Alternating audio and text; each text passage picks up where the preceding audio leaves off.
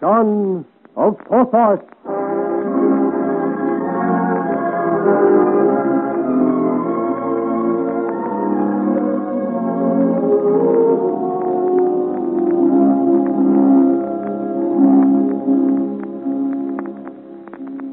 The secret passage from the summer house has led Joel to a room in the Chateau Marly, where the unconscious Aurore lies on a great domed bed, watched over by the old Duke of Almada.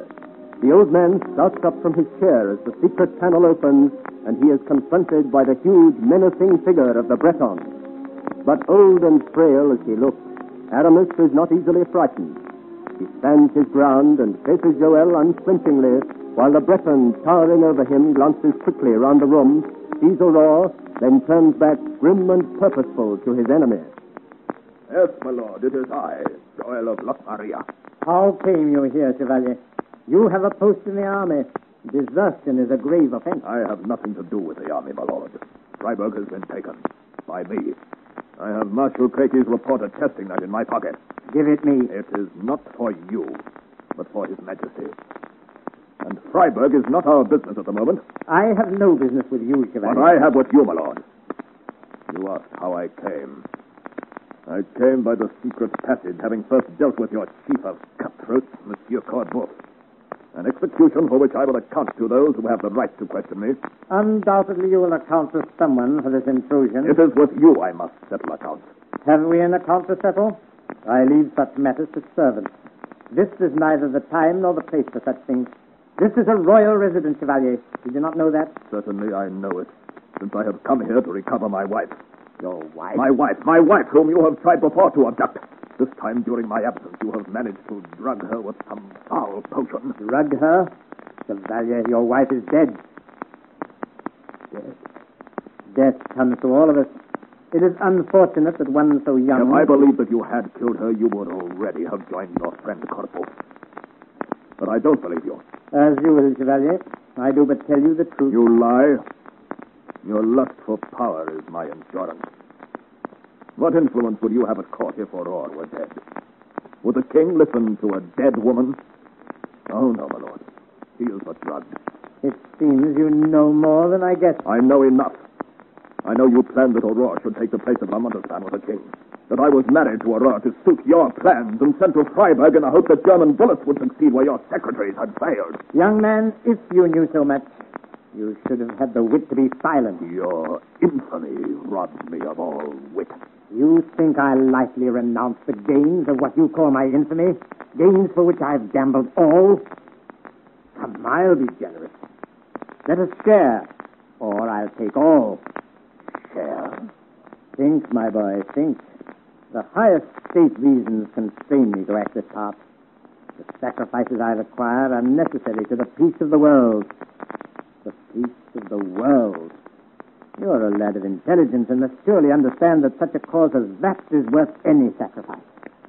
Sheathe your rapier then and cease to glare at me so. Be sensible. Get you gone. I go with my wife. Oh, you try my patience, you Breton clod. Yet I would not wish to harm one so young. Go now, quickly, before I lose my temper and kill you. Kill me? Ah, whom have you to help you, old man? I need no help, Breton. You forget, my lord, I have already cleared the earth of your scoundrels. You are nearer to the grave than I at this moment. Aurore. Aurore. Not so fast, my friend. I and my sword stand between you. Defend yourself unless you wish to die. With that toothpick you talk of killing me. Defend yourself, old man. You're a better swordsman than I thought, Breton. It's a pity you're so tired. Allow me to compliment you too, my lord. It is a pity you are old.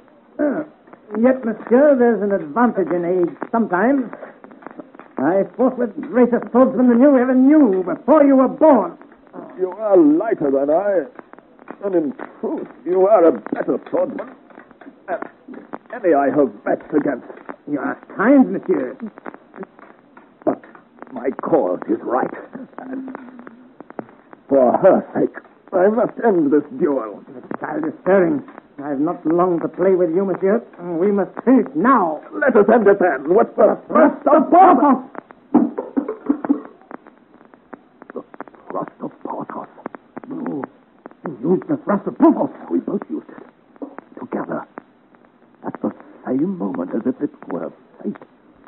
And your sword, the lighter, broke beneath the double thrust.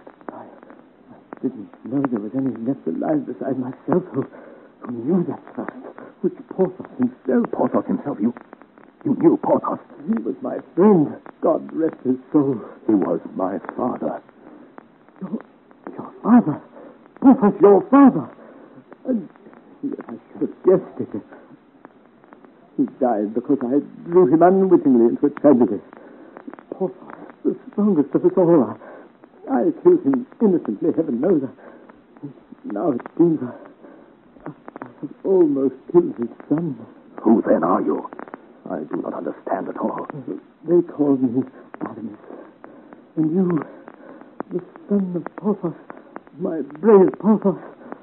Oh, heaven, that my hand had brought you so close to death, that my ambition should blind my eyes to all that Porthos held so dear. My lord, my father, I have sought his name. Oh, he was Baron de Vallon.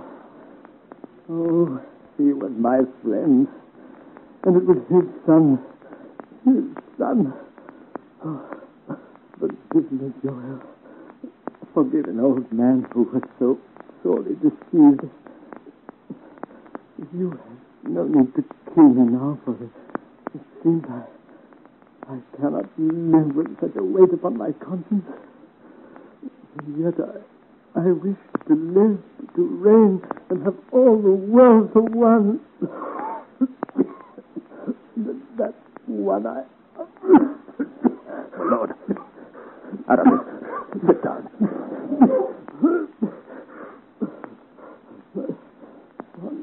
Porthos. Oh, my boy, I did not know.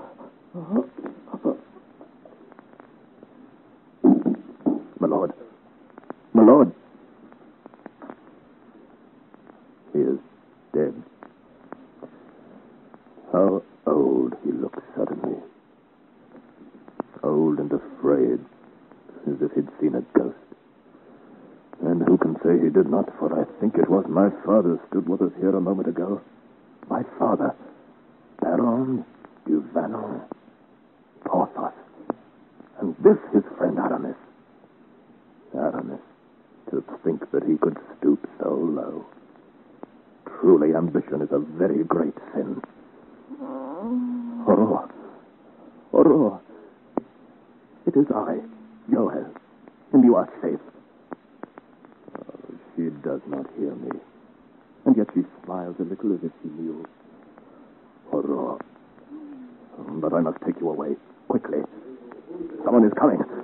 We must go the way I came, along the secret passage. There is no Corbeau now to bar our way. Come, my darling. Ah, how light she is. And how precious. At one moment. I'll draw the curtains round the bed before we go. That may delay to such a moment and give us a little time. Now, we must hurry. Once the door slides shut behind us, I believe we will be safe.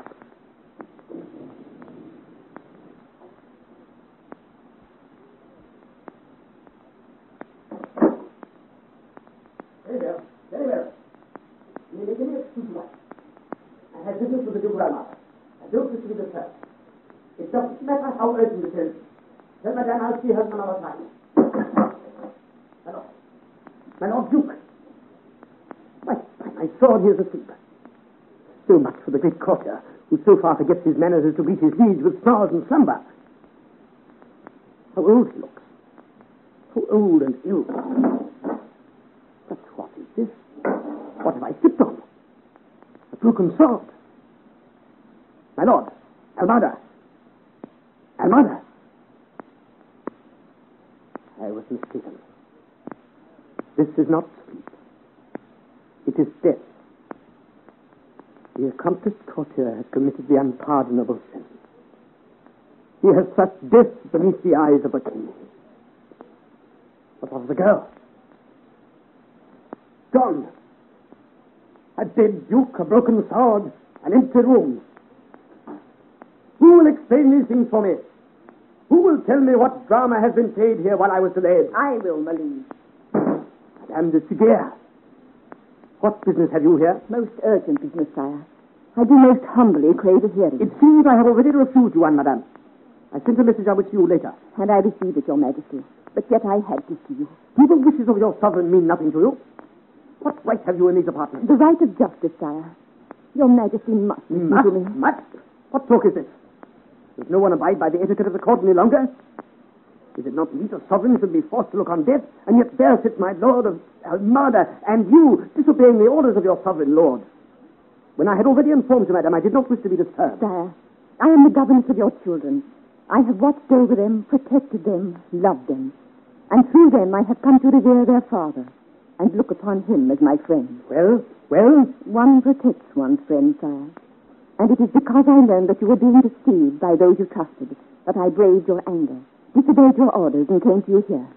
Even as I braved my mistress's displeasure and disobeyed her orders, rather than let the children fall into danger. What is all this about? If you would but grant me a hearing. Very well. Come with me where we can talk undisturbed. I will hear what you have to say, madame.